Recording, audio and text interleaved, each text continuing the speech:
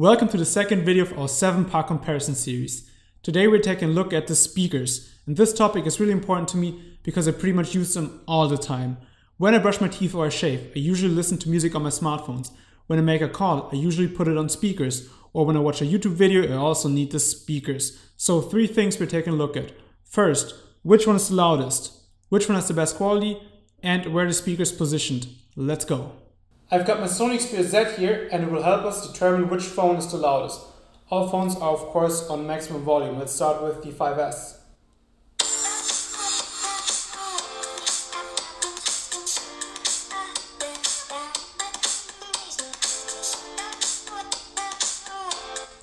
So let's say on average it was about 50, maybe 51, 52. Let's do the 1020.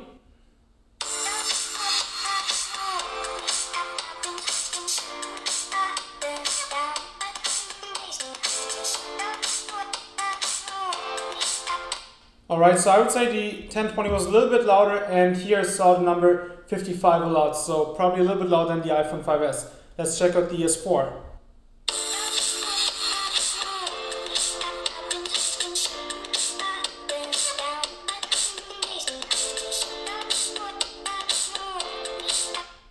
So I would say the Galaxy S4 is about as loud as the iPhone 5S, and the Lumia 1020 was a little bit louder than the other 2 devices.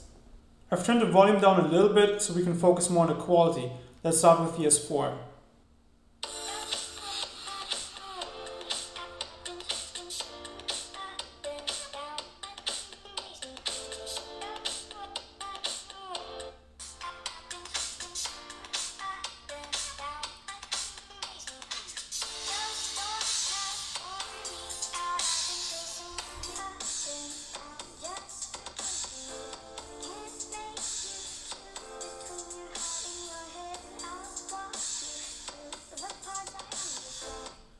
No surprise, there wasn't a lot of bass in any of these 3 phones, but I really like the sound of the iPhone 5S, just a clean sound. And then the S4 was probably a little bit better than the 1020, but let me know in the comments below how you would rank them. Let's talk about the positioning of the speaker, and again my Xperia Z makes an appearance because it can show us how you should not place the speakers. The speaker of the Xperia Z are right here. This little thing is where the sound comes out. Now if I hold my phone in the right hand, which I usually do because I'm right-handed, and I play music, see what happens?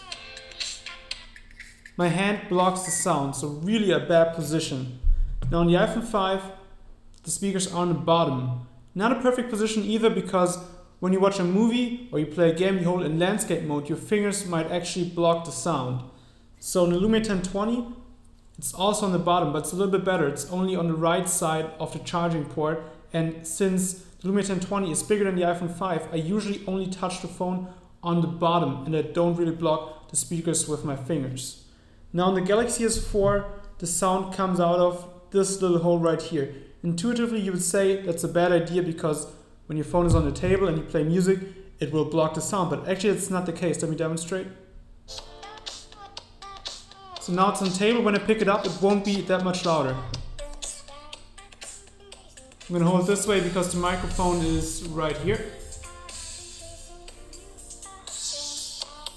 So actually I like the positioning of the Galaxy S4 speaker the best out of these 4 smartphones. I would say we have seen 3 good speakers here in this test, but none of them is really amazing. The HTC One has probably the best speakers of any smartphone out there right now, so if you want to see it, then check out this video right here. But out of these 3 devices, I would pick the 1020 as my personal winner, just because it's a little bit louder than the other 2 devices, and that's what I care about. But let me know in the comments below how you would rank them. It's a little bit harder for you to judge because you're not actually here, and through the microphone, through the editing, through the uploading, and through your boxes, the sound changes a little bit. But still, let us know in the comments below how you feel about these 3 speakers. As always, I hope you like this content, and I'm looking forward to seeing you in the next video. Now it's up to you to decide which one it's going to be. The first video is the first part of the series, then the second video is the third part of the series, and the third video is our scratch test of the iPhone 5S. See you there. My name is Alex. Bye.